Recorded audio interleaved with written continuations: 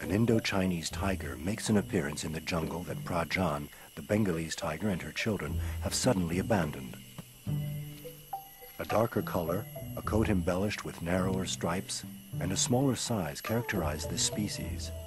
His name will be Sua, a Thai word that means tiger. Without warning, an enemy pounces on Sua.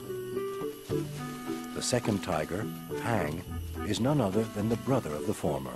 The two animals continue to play, unaware that they are just under the tree that Talum the gibbon has made the center of his kingdom.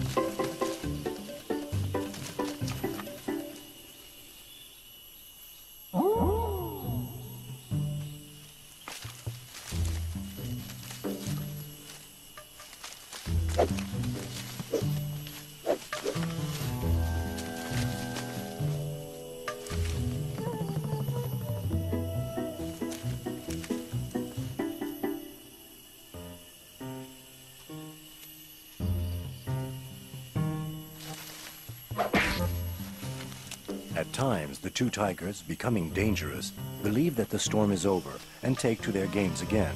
But Talum will not give up.